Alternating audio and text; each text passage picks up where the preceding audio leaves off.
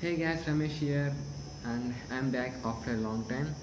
So before starting this video, I'm in class right now, so please adjust background noise. And today I wanted to share some information to you guys. So today one company launched its smartphone in India. So before talking about the smartphone name and pricing, let us talk about the specifications.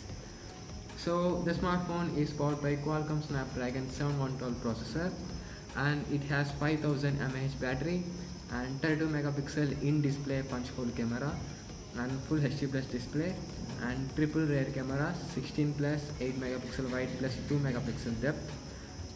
And the smartphone name is Vivo Z1 Pro. Yes, it's Vivo smartphone, I totally understand, but let's talk about the pricing. The pricing of 4GB and 64GB variant starts from 14,990 rupees. Surprised? I am totally surprised. So the highlights of the smartphone will be the Qualcomm Snapdragon 7 processor. So it was the first smartphone to have Snapdragon 7 processor in India, and that too under 15,000. And also it has huge 5000 mAh battery, but one thing to notice, the micro USB.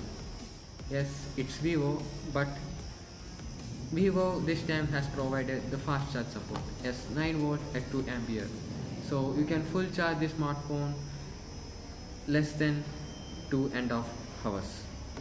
Yes, I don't really have the smartphone, I am telling based on the YouTube reviews.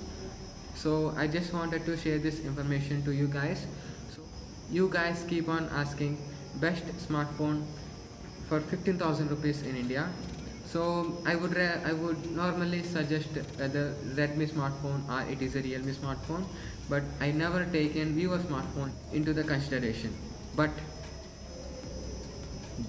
days changed a lot. Now I am telling you guys, you should go for the Vivo smartphone under 15k if you really want the performance and the battery life. So the cameras on this smartphone are good enough, but we cannot compare these cameras to Redmi Note 7 Pro. I am not telling that Vivo Z1 Pro cameras are totally waste or worse. It can be comparable to the Realme 3 Pro and the Redmi Note 7 Pro, but it lags behind the Redmi Note 7 Pro. For example, if the quality of the Redmi Note 7 Pro is 100%, the Vivo Z1 Pro camera quality will be around 87%. Yes, not a huge change, but there is a change. And talking about the front camera on Vivo Z1 Pro is 32 megapixel. So I guess the front camera on Vivo Z1 Pro will be good than Redmi Note 7 Pro and Realme 3 Pro. And also the huge 5000 mAh battery will last you day long.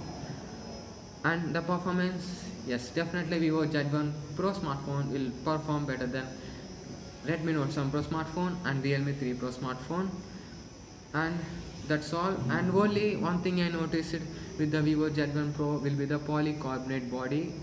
That's disappointing. And also the micro USB and also the Fun Touch OS. So apart from these three, if you want the best performance smartphone and the best battery life smartphone, you can go for the Vivo Z1 Pro. Or if you really want the best build quality and the best camera, you can go for the Redmi Note 7 Pro. And if you want the fast charging and if you want the performance, or if you are a Realme fan and do you like the faster updates on Realme smartphones, then you can go for the Realme smartphone. So that's all for today. So I really wanted to share information regarding Vivo Z1 Pro smartphone with you guys. So I decided to make a video on Vivo Z1 Pro. So hope you guys like this video. So keep on subscribing.